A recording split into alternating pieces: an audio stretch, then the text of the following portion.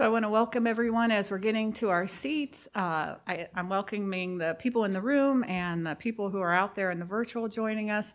My name is Diana McGill. I'm the Dean of the College of Arts and Sciences, and I play a microsecond part of today's celebration. It's a celebration of family within the Department of English. We have faculty coming back throughout the years. We have an alum coming back. We're very proud to show off our family in the Department of English. And so I would like to invite one family member named Bob, who will introduce another family member named Bob. So Bob Wallace, please.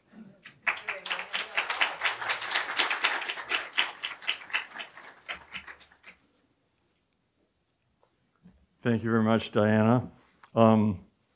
I do want to welcome everyone we have here in the Ferris Reading Room. It's a great audience, and for those who are here online, I want to thank Diana for the welcome which she gives to so many of our programs and the support that her college, Arts and Sciences, has provided for the event and the reception. So we've got some nice covered goodies out there. Please enjoy them afterwards. So we in the English department have a lot of people to thank for making this Veterans Day reading by Bob Barth possible. I want to start with Rusty Mardis, who's a director of the Veterans Resources Station here at NKU, who's done a lot to make this event possible. Rusty's there in the back of the room. Thank you, Rusty. We have also received essential support from the History Department, the Honors College, the Friends of Steele Library, and the Scripps Howard Center for Civic Engagement. We're especially grateful to Chris Strobel and his students from the Media Broadcasting class for making this day's reading available to those who are attending virtually. We are happy to have NKU's Barnes & Noble bookstore at a table in the back of the room to sell copies of Bob's new book if you want to get it after the reading. And we're delighted that Bob was able to visit Kelly Moffat's poetry class earlier this afternoon. Finally, we're grateful to archivist Lois Hamill for setting up a display from her special collection of manuscripts and publications by Bob Barth in the university archives on the first floor. And she's inviting us to join her to see that display, and Bob will be there too after the readings. So this brings us to the poet we are all here to hear. Bob Barth grew up in Northern Kentucky, graduated from Covington Catholic High School before serving as a Marine in Vietnam. There he was a patrol leader for the 1st Reconnaissance Battalion in Quang Nam Province. After that service, he enrolled in Northern Community College, which quickly evolved into Northern Kentucky State College, a 4-year school that was beginning right then on this campus. Bob was an English major who graduated from our first ever graduating class in 1973. By the time NKU became a university in '76, he was preparing to pursue a master's degree at Stanford University in Palo Alto. After returning from California, Bob began to publish chapbooks by other poets out of his home in Erlanger. I went to the basement and saw that stuff done. It's amazing what you did, Bob, for other poets during those years. At the same time, he's also gathering material for his first major collection of Vietnam War poems, Looking for Peace, published in 1985. It was followed by A Soldier's Time in '87, Deeply Dug in 2003, No Turning Back in 2016, and this year, Learning War, Selected Vietnam War Poems. Bob Barth has become one of our nation's most distinguished Vietnam War poets because of the way in which he enriches his own direct experience of warfare with what he has learned from previous poets from the time of Homer and Martial in ancient Greece and Rome, up through George Gascoigne in the early Renaissance, and the great English poets of the First World War, and American poets of his own generation. I've had the pleasure of following Bob's poetry since I arrived here as an assistant professor straight out of graduate school in 1972. Bob's primary mentor during those early years was Tom Zaniello, who also arrived here as an assistant professor in 1972.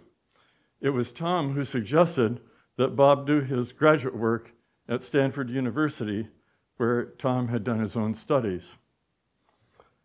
Tom Zaniello is retired from NKU and now lives in Washington, D.C., but he's with us today so that he can make some comments about Bob and his poetry immediately after the reading. After that, we'll have time for a few questions before we go down to the display in the archive. So first it's Bob Barth, then Tom Zaniello, then some questions, and then the archive. So please welcome Bob Barth.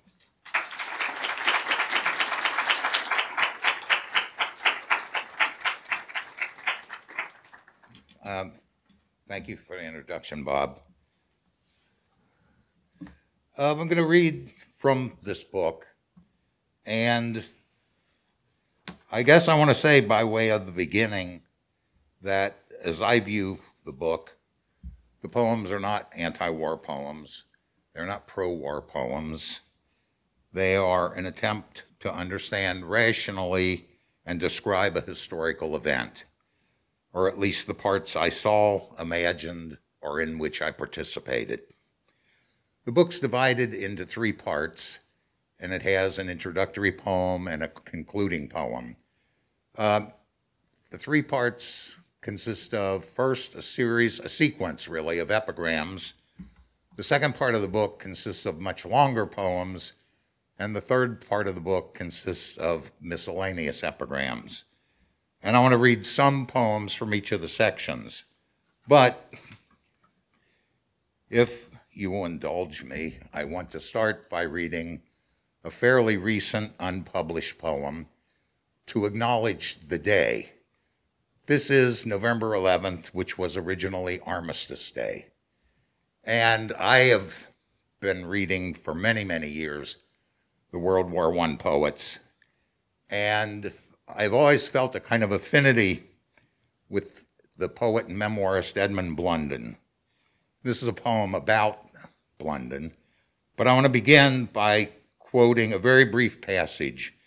In November 1968, on the occasion of the 50th anniversary of the armistice, Blunden wrote this in the Daily Express. I have, of course, wondered when the effect of the old war would lose its imprisoning power. Since 1918, hardly a day or night passed without my losing the present and living in a ghost story. Even when the detail of dreams is fantasy, the setting of that strange world insists on torturing. This is my poem, Edmund Blunden, 1896 to 1974. Oh, there's a reference to an MC in here. That's a military cross, which at the time was Britain's second highest award for valor. Edmund Blunden. A shepherd in a greatcoat, the MC appended unacknowledged. You patrolled old battlefields, the trenches, no man's land, the rear, the transports, nature all despoiled, the shattered houses, farms, and roadside shrines. But most of all, you celebrated troops, the comrades you remembered all your life. You would not, could not let the horror go, nor undermine affection for your friends. I honor you for that. I understand. And now we can go to Vietnam by way of the Trojan War. This is the introductory poem to the book. It's titled Reading the Iliad. Volume and desk, coffee and cigarette forgotten, the reader, held in Homer's mind, looks upon Greeks and Trojans fighting yet, the heroes and foot soldiers, thin and blind, forced marching for the sticks. But suddenly, stunned by the clamor under smoky skies, boasting and taunting, he looks up to see not the god-harried plain where Hector tries his destiny, not the room. Instead, a mountain covered with jungle. On one slope, a chateau with garden, courtyard, a rococo fountain, and faces down, hands tied, 6 bodies in a row.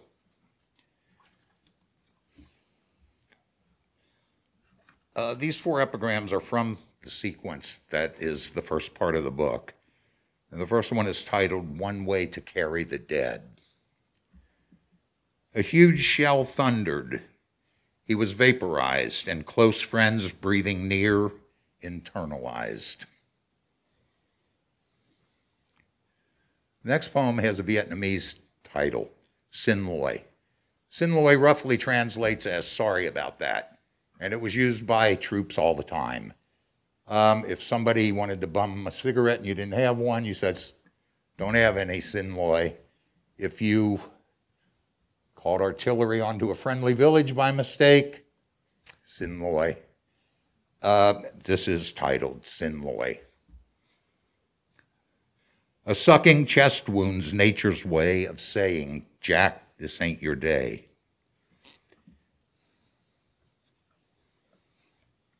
Up against the wall. These dead troops gave their country fame, which country travestied their story. Now only kin recall each name, only the dead recall their glory. The last poem of this sequence is titled Epilogue. 50 years later, the poor sons of bitches learn jungle rot, decaying flesh, still itches and spreading body part by body part, even corrupts the chambers of the heart. The second part of the book consists of much longer poems. Some of them are autobiographical, most of them are not. I only mention that because many of them are written in the first person because I simply found that a more forceful way to write the poems, to create speakers. The first one is a 2-part poem, and it's titled Letter from a Staging Area, Arriving in Country, February 1968. I could see nothing beyond the window pane but darkness, not a light on the wingtip to trick the blackness and assume a context. And yet the crew chief stood, signaling us to fasten seatbelts and extinguish smokes. We dropped. The plane soon touched down in Da Nang, and I prepared to head for Indian country, as they say over here. A convoy waited in a kind of alley formed by Quonset huts and barbed wire fencing. Sleepy drivers stood in quiet groups, pulling on cigarettes held in cupped hands like small, erratic lanterns, or napped on front seats, while across the runways a line of phantoms sortied into darkness. The only other sounds were the rasped orders of officers who hustled us to trucks, and our own clumsy scuffling, grabbing gear and climbing over tailgates into truck beds. The 6x started up and then moved slowly through cratered streets.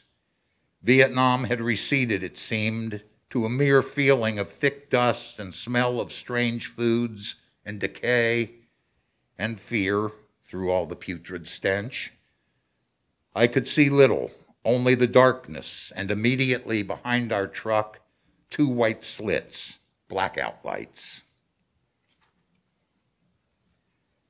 Part 2. Within a short time after our arrival, the VC rocketed the staging area. There's something terrifying, even more, something unreal in the incoming rounds. I'd known of them, of course, and naturally I'd feared them in an abstract sort of way. All the test firings in the States on ranges set up much less to teach proficiency, I think, than fear, were useless. And why not? For it's one thing to marvel at the power, the pure destructive force you can inflict on enemies, something else altogether, imagining yourself those enemies. It's just not possible. But there I was, asleep one minute, stumbling to war the next. Suspended in impacted time, I waited, hearing all too sharply the thump and crash, the pings as smaller pieces of shrapnel hit tin bulkheads. What was it like? Like suddenly the true platonic forms shredded the shadows? I can't explain, not really. All I know is that I lay in dark green skivvies, helmet, and flak jacket, rooting, nose furrowing the trench's dust, closer to nature than I'd ever been, too stark in the push yellow light from flares, listening for exploding rocket rounds, yet hearing too the interrupting screams and cursing wounded crying out for corpsmen, and thinking, okay, 13 months to go.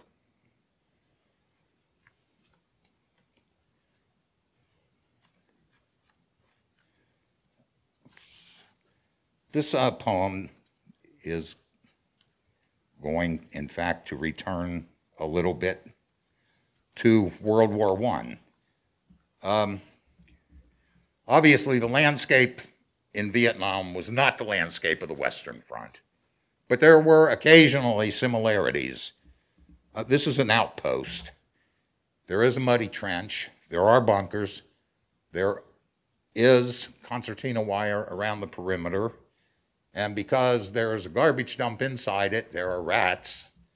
And because of that, I thought of the World War I poets, and they are mentioned in the poem. Wilfred Owen, Edmund Blunden, and Siegfried Sassoon. This is titled A Letter to the Dead. The outpost trench is deep with mud tonight. Cold with the mountain winds and 2 weeks' rain, I watch the concertina. The starlight scope hums and rats assault the bunkers again. You watch with me, Owen, Blunden, Sassoon. Through sentry duty, everything you meant thickens to fear of nights without a moon. War's war. We are, my friends, no different.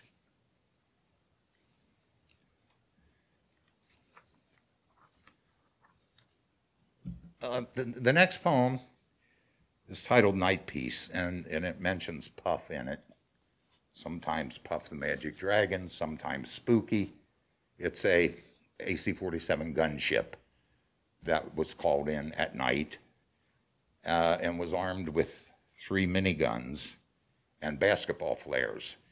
And the miniguns fired so rapidly, when it fired at night, even though every 5th round was a tracer, it looked like a pure red line coming from the sky to the ground. That's referred to here. And the blue-green tracers would have been North Vietnamese Army tracers going back up. Night Piece. No moon, no stars, only the leech-black sky, until Puff rends the darkness, spewing out his thin red flames, and then the quick reply of blue-green tracers climbing all about. At night, such lovely ways to kill, to die. The next 3 poems form a kind of trilogy.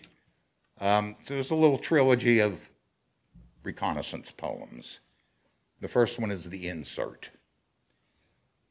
Our view of sky, jungle, and fields constricts into a sinkhole covered with sawgrass, undulating, soon whip slant as the chopper hovers at 4 feet. Wrapped, boot-deep in slime, we deploy ourselves in a loose perimeter, listening for incoming rockets above the thump of rotor blades, edgy for contact, junkies of terror, impatient to shoot up. Nothing moves, nothing sounds.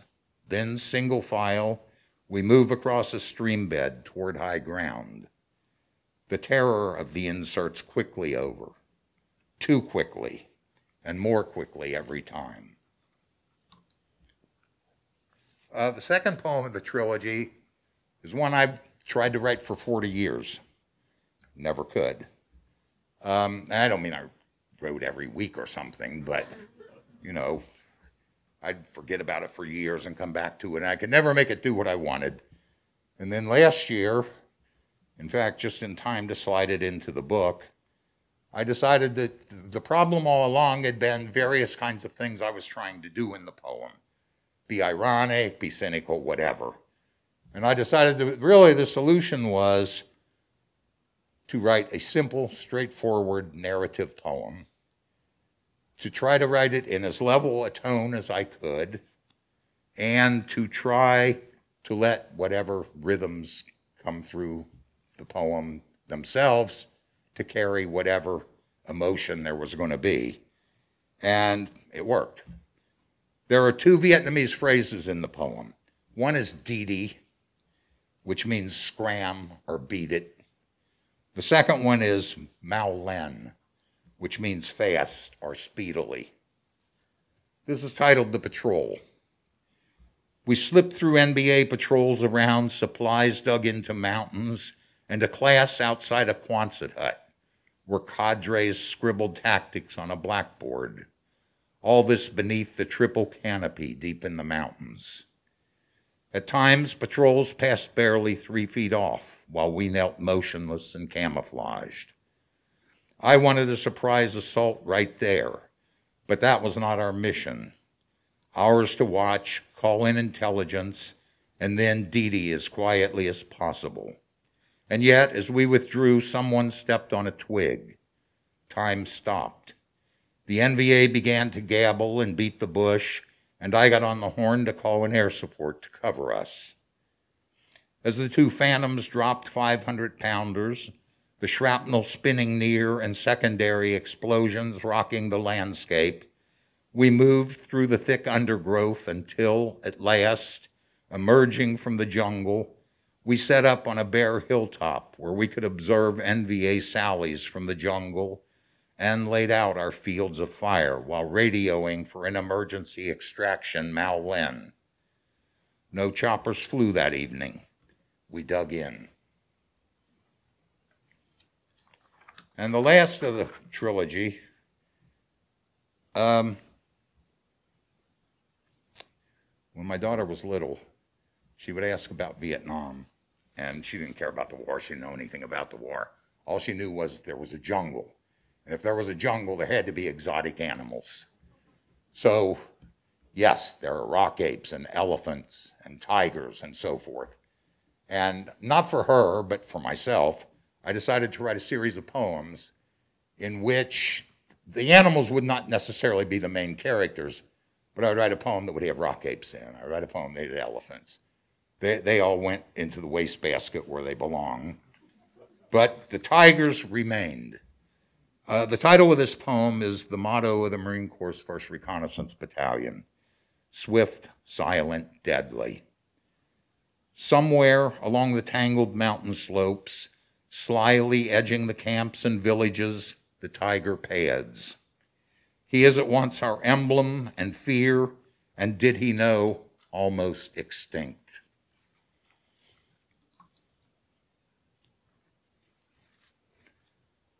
This poem is decidedly not autobiographical. It's titled A Letter to My Infant Son. I don't have one. A letter to my infant son outside Da Nang.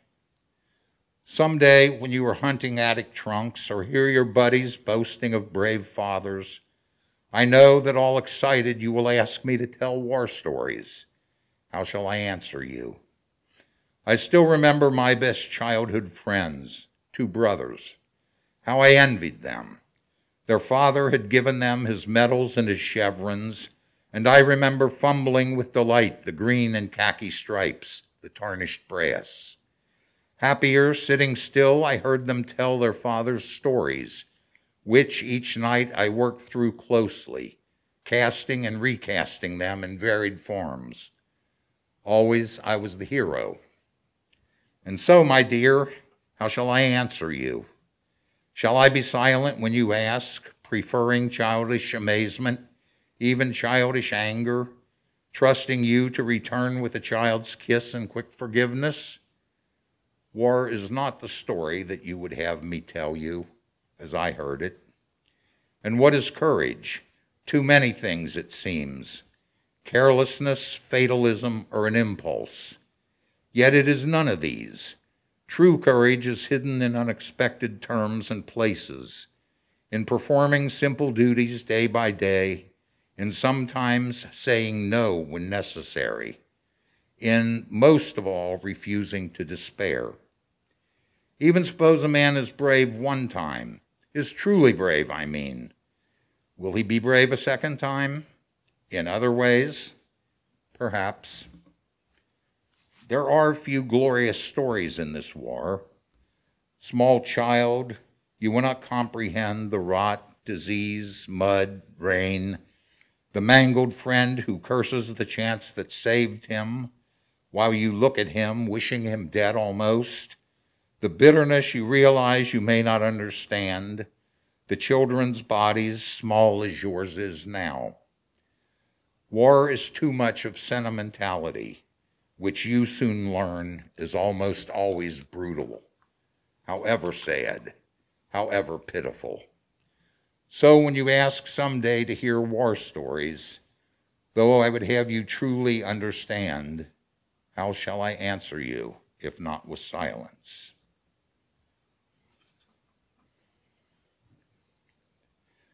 Some of the poems in the book came about because I would wonder what it was like to do this, that, or the other thing, and I would create speakers, obviously, as I attempted to understand it. So, there's a poem by a chaplain and a sniper, and in this case, I wondered what it would be like to work in a graves registration unit in country. And this is titled Office of the Dead. Death's mostly distant here of late, and random with the seediness of plain bad luck, nothing like fate. But the dead are neither more nor less, just dead. I check their metal tags for 8 hours till my duty ceases, body counting the body bags. I do not have to count the pieces. The next poem was an attempt to salvage a very bad poem written and published in like 1988 or 89. And I think I managed to save a little of the beginning, a little of the end, and completely gutted the middle of the poem. And I titled it 6 and a Wake Up. And I gave it to some people, and they made heroic efforts to understand what that title meant, and really didn't. And it occurred to me, well, it's probably pretty Vietnam specific. When you started getting short, which was usually about 52 days, because some people would give out a deck of cards, a card at a time to count down their final 52 days in country. You counted down, and then you got to, well, in this case, it's 6 and a wake up, day 6. Then you have 5 and a wake up, 4 and a wake up, 3 and a wake up, 2 and a wake up, 1 and a wake up, and the wake up meant you got up that morning, picked up your orders, and went to the airport and left Vietnam. And I've always sort of been fascinated by the language of leaving Vietnam. If you were in World War I and you were a member of the British Expeditionary Force, you wanted to go back to Blighty. And that was pretty much it. That was England. There was nothing more to say about it. But if you were an American, you had the wake up when you went to the airport to get on the Freedom Bird, which would take you back to the world. And I started thinking, well, wake up from what? So is Vietnam a nightmare? Maybe a Dantesque journey through hell without a wise Virgil to take you? A kind of medieval dream vision? There's probably a little allegory somewhere buried in all of this. But to help people with the title, I gave it a new title. It is now titled Short Timer, 6 and a Wake Up. Of bush time memories, this lingers. A mountain outpost with 2 fingers like a crab's pincers that hook down south to a valley. An ash mound and scorched earth starkly documented the rage some grunt platoon once vented. And just beyond, at the far edge, a long berm formed a kind of ledge, below which ran a dirt-packed road equipped to handle any load. Between the pincers, tangled brush grew to 8 feet, and in it lush green vines, heat and humidity were dense as the South China Sea.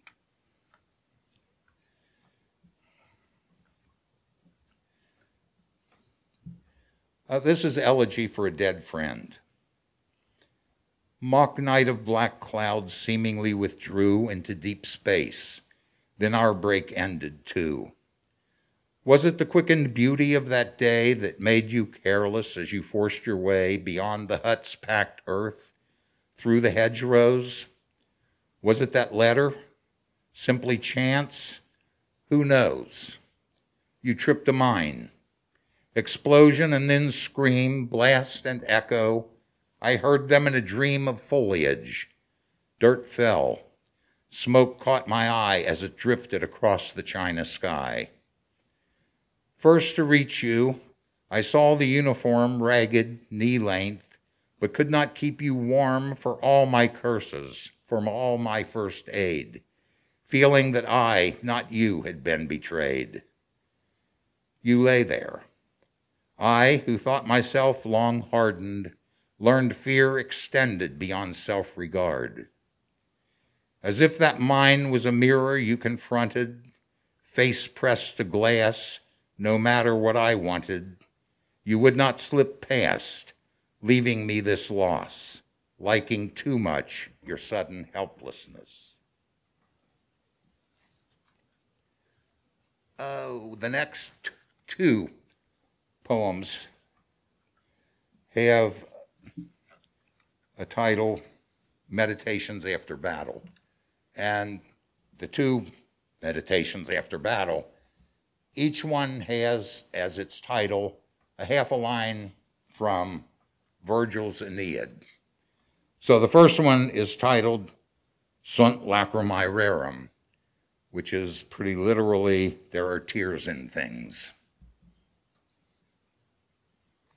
And all around the dead. So many ways to die, it hurt the heart to look and feel sun burning overhead.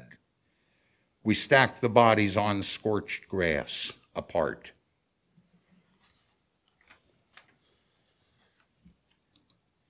The second one is titled Et Mentem Mortalia Tangent, and mortality touches the mind.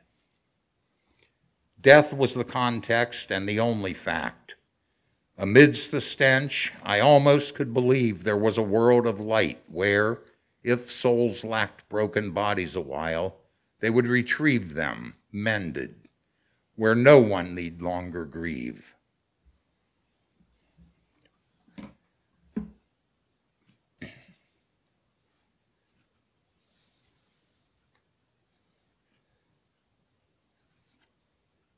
The next poem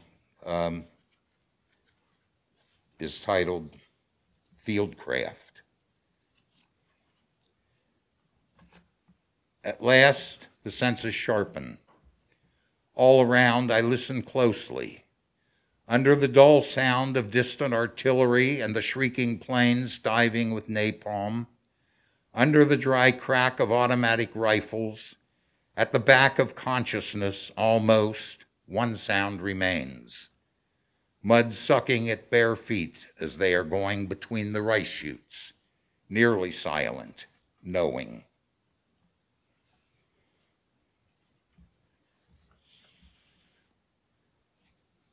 This is titled Last Letter. We are haunting these same mountains yet again, tracking down phantoms, and my weariness soaks in like fear. It deadens even pain. This afternoon, we found 12 carcasses around bomb craters. Though I choked on the smell of maggot-breeding flesh at first, I bless those bodies now, for they are flaunting hell. Bless them, for they are shattered and awry. Bless them, for I have heard the truth they tell. Come, friend, it is not difficult to die.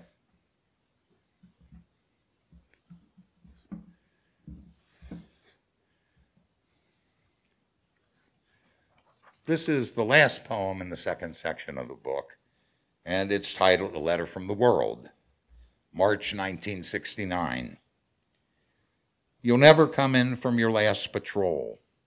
Down to 6 spades, your short-time calendar. You count long rations left, each fighting hole, certain you know exactly where you are when your reflections snap from dwindling days to clean clothes, women, loafing, and cold beer. And yet that reverie indulged betrays the horrors you contain. And once back here, as you'll discover, you must sleep at night, walking one more patrol. Relearn in bed, Patty's jungle, fear, till with the first light, you're oily with the rancor of the dead.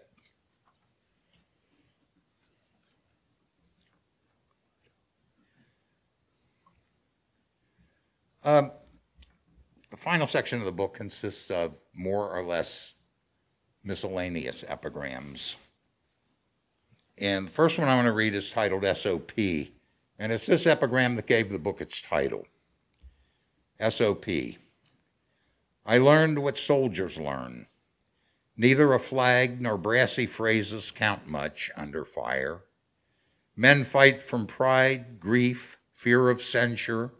Mostly, though, its closest buddies who evoke some kind of courage, if only hanging on.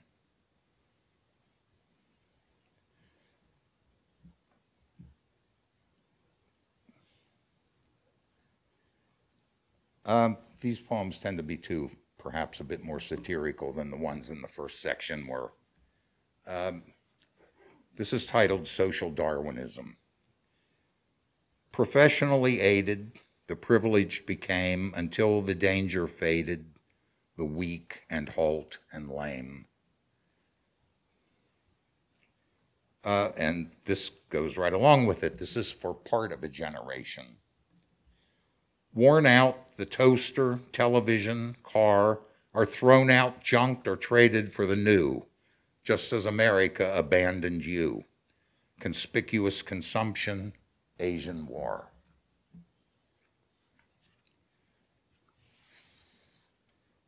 This one sort of annoys some people. I guess others do too. But this is titled Grunt Fantasy, and specifically has to do with grunts in Vietnam. Another war, and swabbing tears with sleeves, over the coffin a rich mother grieves.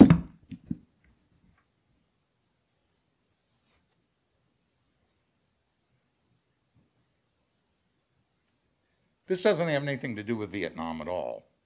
It's the only poem in the book that doesn't. And it's titled Epitaph for the Fallen at Cameroon. That was a French Foreign Legion defeat, heroic defeat, which is what they celebrate, that took place in Mexico, in which a small band of French legionnaires were attacked by an overwhelming force of Mexican soldiers. And after holding out for a period of time, and I think down to like maybe the last 3 people who made a frontal assault on the Mexican army, they were pretty much slaughtered. The lieutenant who commanded them had an artificial wooden hand. And it is that wooden hand which is the sacred relic of the French Foreign Legion. Every year it is brought out, and the French Legion dress in their most ceremonial uniforms, carrying their axes and with their aprons and so on. And this is a translation of a poem which is apparently in French, in Les Invalides, but which I found as a Latin translation. And according to the note of the translation I found, said that it was set up somewhere in Mexico. Never heard that story anywhere else, except this one reference. But anyway, but the poems are, in fact, the same. I just know Latin and not French. Epitaph for the Fallen at Cameroon. Fewer than 60 soldiers lie here, but they fought an army till submerged in its immensity. Though life deserted these French troops, honor did not, that 30th day of April, 1863. And they're called French troops because if a legionnaire died for France, he automatically became a French citizen. Okay, next poem is a squib. I just dashed this off and was going to throw it away. And I still don't think it's much more than a squib, but I looked at it and thought, this kind of says something, a little bit at least, about being a grunt in Vietnam. And it's titled, As Good as It Gets. A break from humping, bug juice zapping leeches, 3 sips of water, and pound cake and peaches. Pound cake and peaches, by the way, were sea rats. There was a little can of pound cake, there was a can of fresh peaches, and I could never get into them myself, but most of the people I knew thought this was like the highest delicacy in Vietnam. They'd trade you anything to get hold of your peaches and your pound cake. And I thought that was great because I much preferred the apricots and the pears. These peaches were in such a thick syrup, it was unbelievable. But anyway, that would have been high times in Vietnam. Ambush. This poem is about the difference between intellectually knowing something and realizing its truth. Ambush. For 13 months, death was familiar. We knew its methods and the odds, thus war. And yet I never once saw dying eyes that were not stunned or shattered by surprise. The last poem from the epigrams that I want to read is titled Snapshot RVN. RVN is the Republic of Vietnam, South Vietnam, if you will. And this is not about the same photo that's on the poster, but it would be very, very similar. And when a friend of mine sent me that picture that's on the poster, I guess it was right before Christmas, and I showed it to my wife, and she looked at it and said, "You're just kids." And I said, "Yeah, I guess so. But kids with a lot of firepower." This is Snapshot RVN. I see us there as we were then, sinewy, strong, and very young, lounging in pre-formation when the camera snapped. And I am stung seeing such blasted innocence that we have carried ever since. The last poem in the book, the coda, is titled Republic of Vietnam Campaign Medal with Device. If you've seen any of these, you've probably seen it. It's the one with the green and white stripes, and it's a kind of starburst. And on the ribbon part of it, there is like a silver-looking, it's not real silver, but a silver-looking scroll that has 1960 dash on it. There were 2 of these. The South Vietnamese government gave one out to the ARVN, that is its own army, the Army of South Vietnam, and to the French. And that was given out. And then in 1960, they issued a new one. That's this one, which they gave to their troops, and because it is a South Vietnamese award. And then in either 1965 or 1966, it was authorized to be worn by American personnel. And it still says 1960 dash, which will be explained in this poem. Republic of Vietnam Campaign Medal with Device. See 1960 dash, but nothing follows. And in that missing date, a country's lost, overrun, routed, and dissolved, unable even to document its ending. But all the troops who rate that medal, for them their several dates are to be read or will be read in cemeteries as each man comes in from his last patrol. Thank you.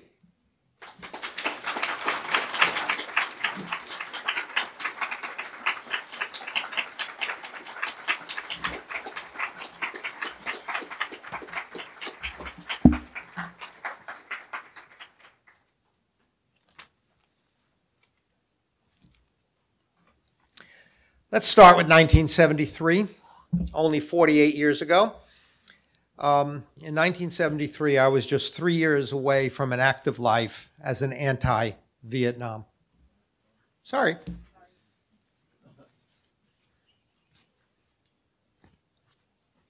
Maybe I got another one in here. Okay, well, we're going to have to go with that one. Sorry about that. In 1973, I was just 3 years away from an active life as an anti-Vietnam War protester.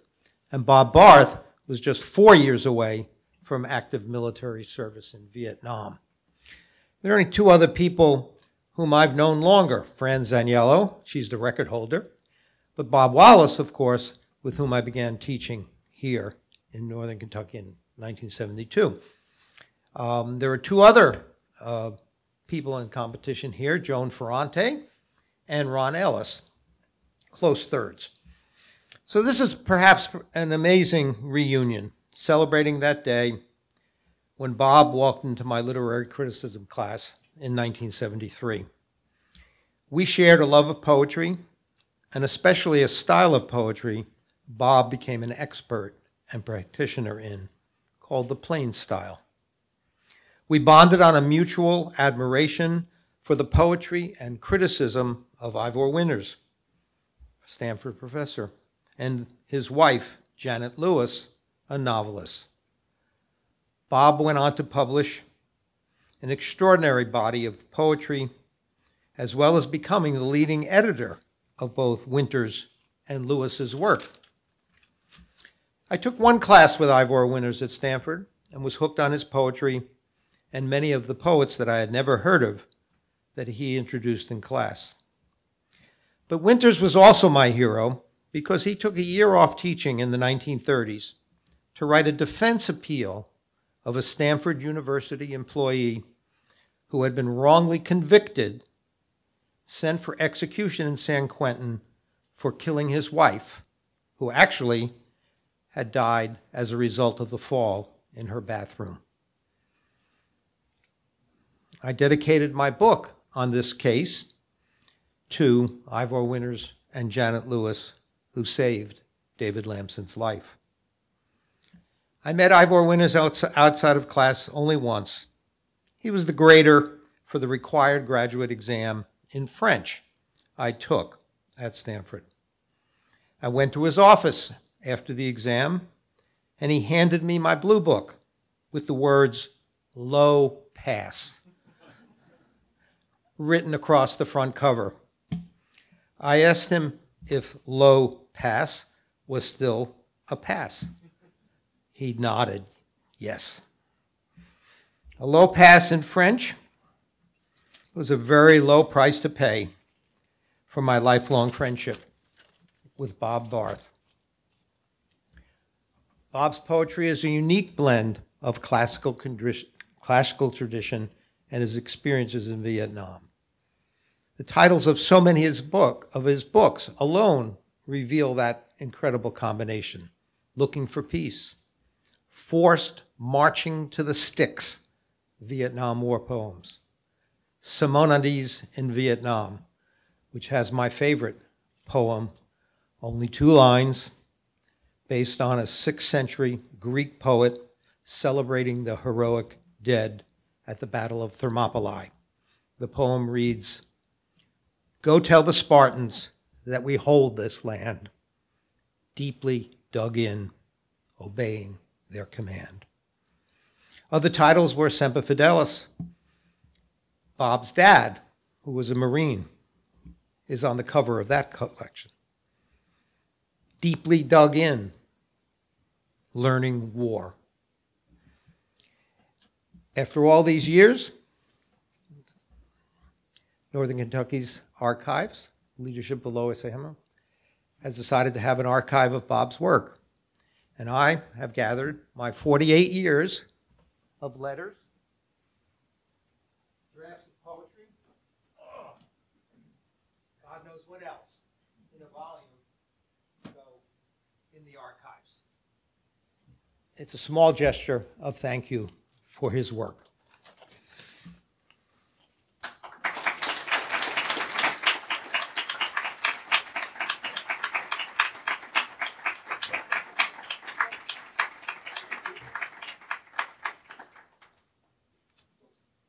I'll entertain any questions anybody has. Yes.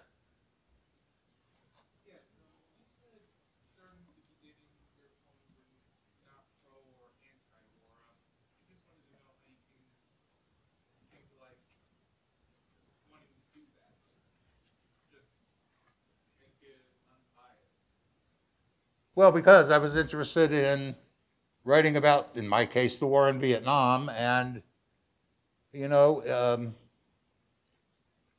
be a lie to say I hated every minute of it. Probably a lie to say I wanted to do it again, but no, I mean, I wanted to write about it honestly, and the fact of the matter is, honestly, there are good parts of it, there are bad parts of it. It was perhaps undertaken with honorable intentions. Certainly, I enlisted with honorable intentions. It quickly veered away from them, but you know, that certainly does not take away from anybody who served there and thought they served, again, an honorable enlistment for honorable reasons. So I basically, it's not one or the other because I wanted to be honest. And if I'm honest, you're probably going to read some of those poems and say, well, that's kind of anti-war. And maybe read a couple others and say, well, that's not. I mean, I tried to be honest about it. You know, and then you get into the whole issue of what the war became, and then that's another whole issue altogether. You know, it sort of just evolved into this basically war of attrition. I mean, all that mattered was the body count. That's not what I signed up for. That's not what people I knew signed up for, but it didn't matter. You know, signed up, took an oath, did my job. Yes?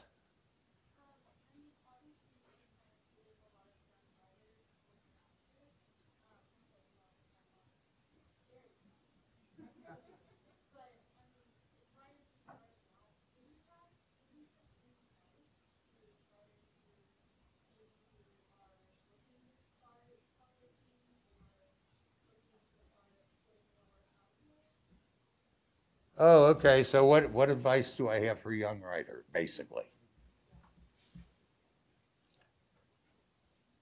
All writers, or at least most writers throughout history, from the Greeks on, learn to write by finding a model and imitating. For me, it was a question of basically finding the model to imitate that I wanted.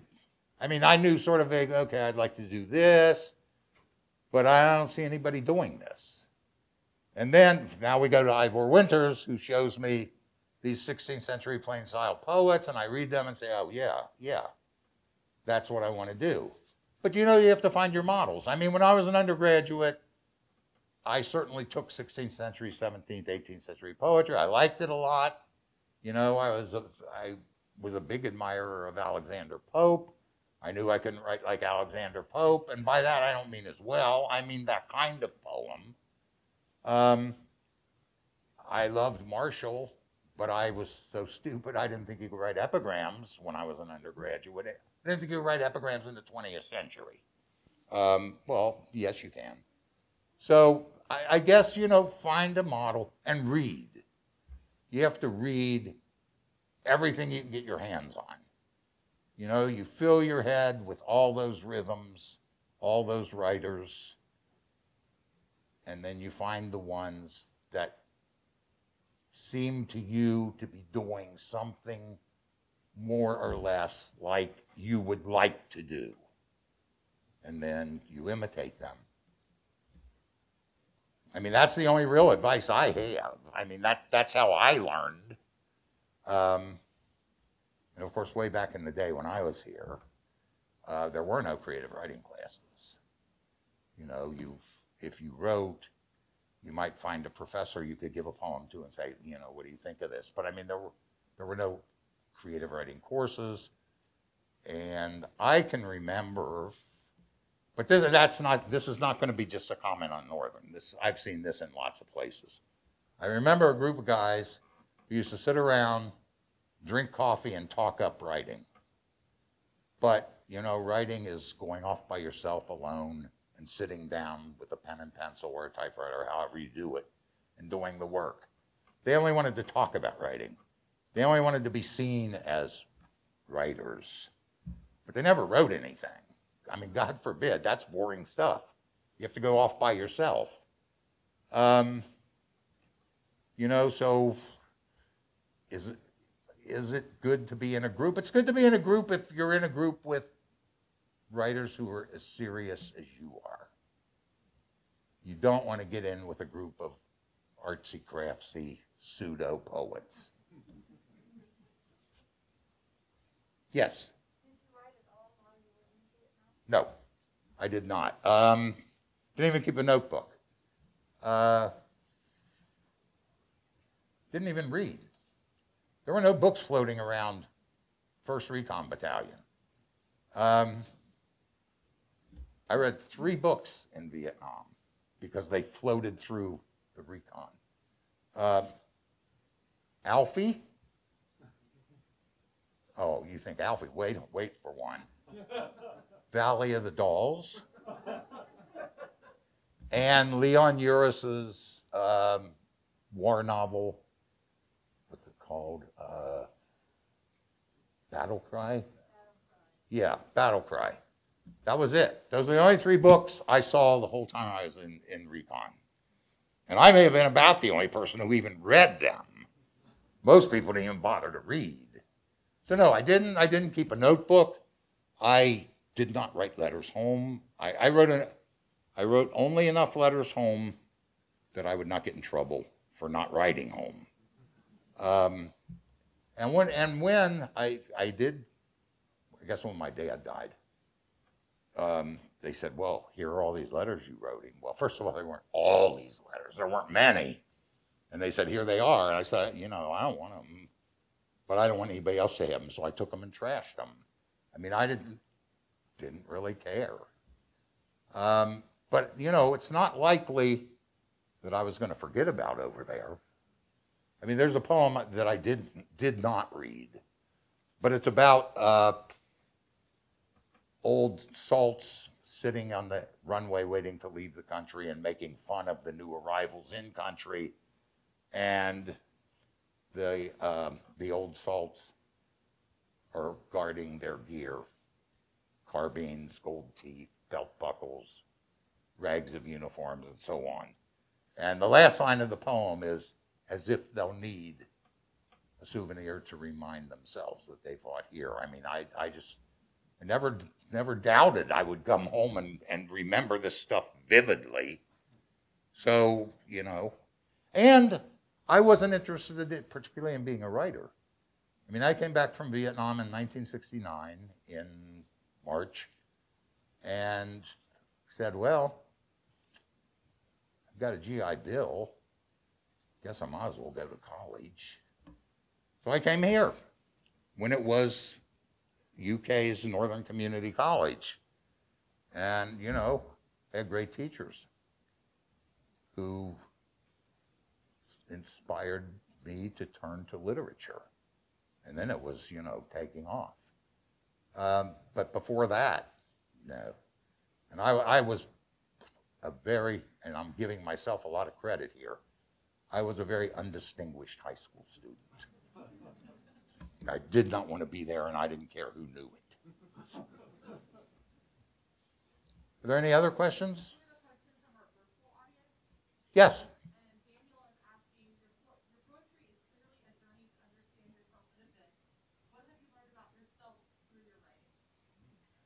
Oh, my. I don't know.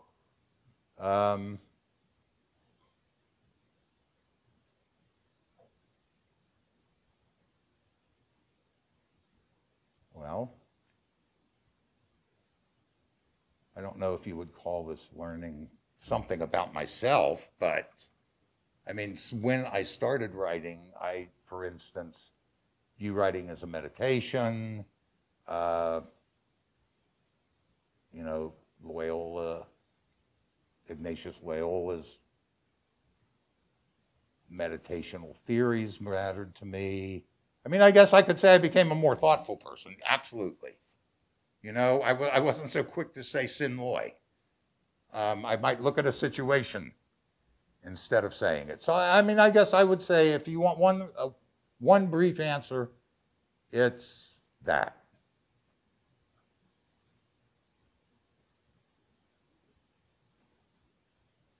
Anyone else? Yes. Oh, standard operating procedure or standing operating procedure, depends on who you're talking to. And it would just be the way things were set up, say, in a unit. Here's how we do things. So when you came here as a student, what was it that, I don't know, lit your enthusiasm to become a writer? Was it one class, one professor, a group of experiences? What made you realize this is what you wanted to do? Okay. First would have been two professors when this was still a two-year school. I mean, the new professors hadn't been started for the junior year, and the first 300 courses added. So the first 2 years, it was in particular two teachers. It was Mrs. Rouse. I was going to say Marge Rouse, but I would never have called her that in my life. So Mrs. Rouse and Dr. Byron. And then, that got me really, really interested in literature. That's when I decided to become an English major because of the way those two. And then what turned the whole writing thing around was Tom Zaniello. So those three people pretty much impacted everything I did here and influenced everything I did here.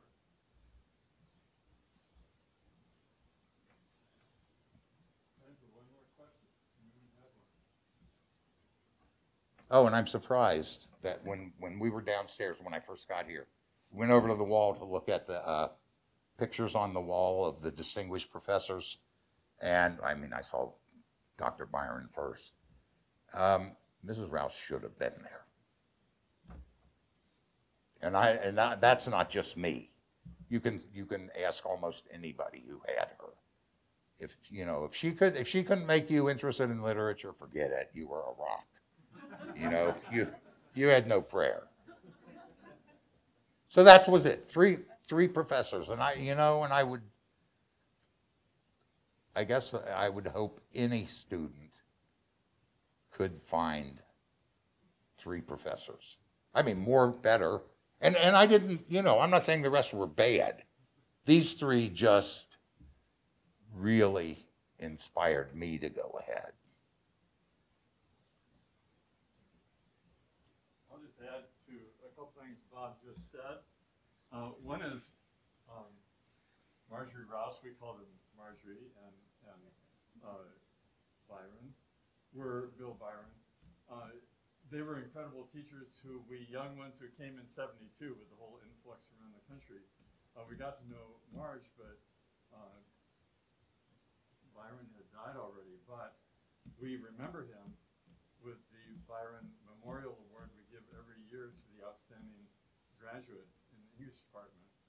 And that was Bob in his year. He was the first person to get that award, and it's been so meaningful to all of our students since then. And that ties in with the fact that Tom and I, who came in 72, were referred to often as the generation of the founders of this university.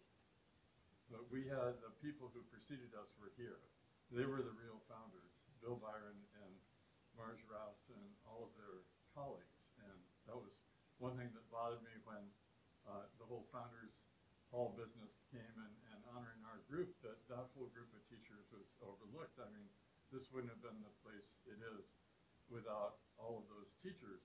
And I'm thinking about Marge Rouse in particular. Here she was with a master's degree, could not get a job here now because she doesn't have a PhD. And here come these hotshot professors from Ivy League and West Coast and all that. And she welcomed us like family. It was incredible what she did for our young faculty as well as Bob. So we are at the time where we get to think about moving down to the archive. Lois is here, our archivist, and she has a display of Bob's work down there, which includes the Byron Award cup that he received that year. If you have individual questions for Bob, he'll be happy to answer them. And if you want to buy this incredible book, Brett is there from the bookstore and will be happy to sell you a copy. So I want to thank you all for coming, and thank Bob for that incredible reading, and Tom for coming all the way to Washington, D.C., from Washington, D.C. to share your experience with this amazing former student and colleague and somebody we admire so much. And I'll tell you, listening to those poems again today was amazing. So thank you.